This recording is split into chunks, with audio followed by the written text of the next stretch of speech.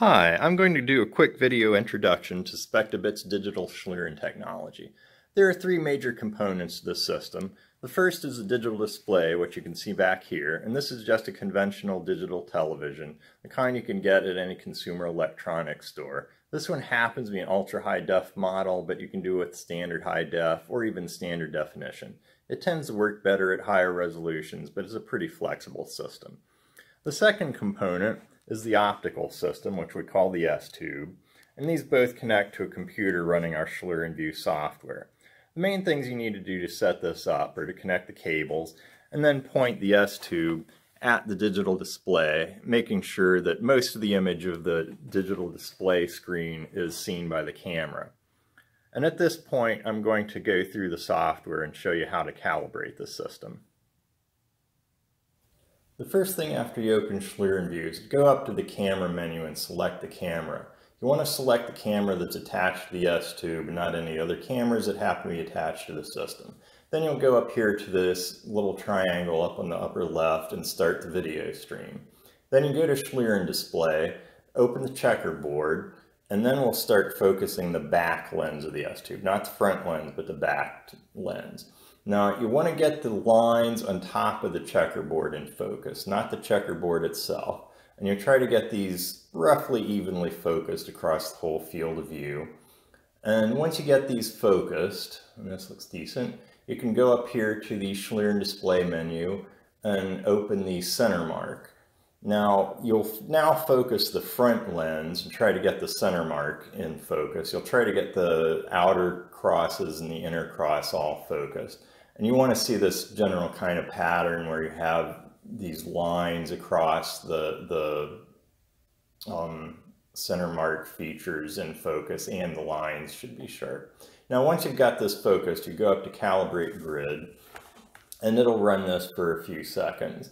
And at this point, it's developing a mapping between the camera coordinate system and the display coordinate system. So it'll put some images up here and it figures out where they are, does a bunch of math.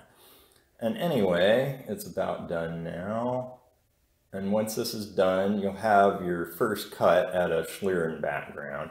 Now you notice there's some fringes here.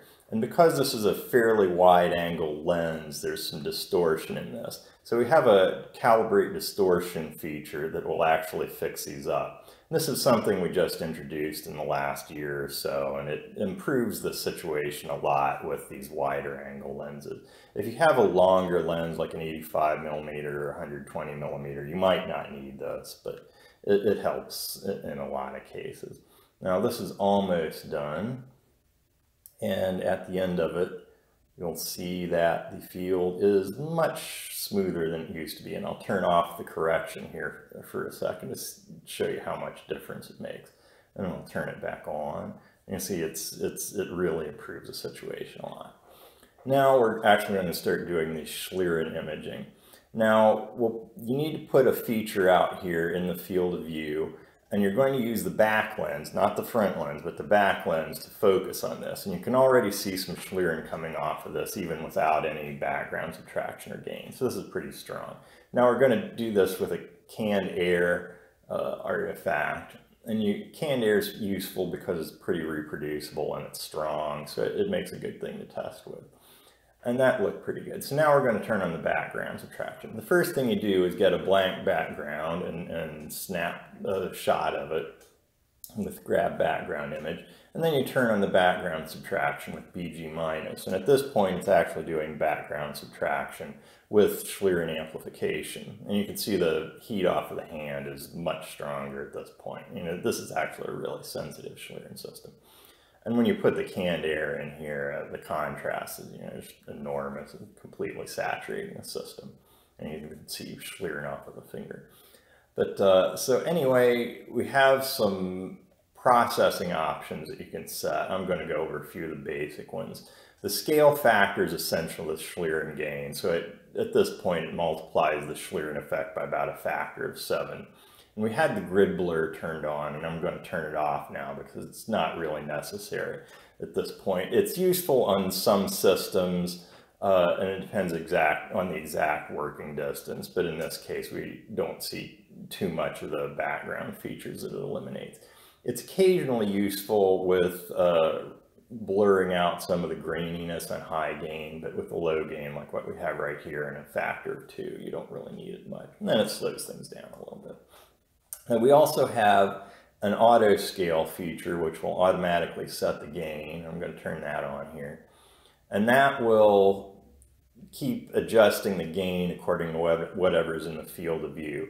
If you have a silhouette, it'll generally turn the gain way down, but if you just have, faint Schlieren features in here, it'll turn the gain up to compensate for that. So you can see like really faint Schlieren features, just the air moving around in the room.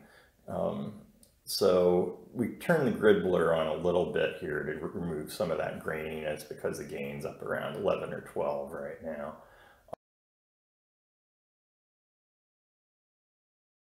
So as you can see, it's relatively simple to set one of these digital Schlieren systems up, especially compared to classical Schlieren systems if you've ever used one of those.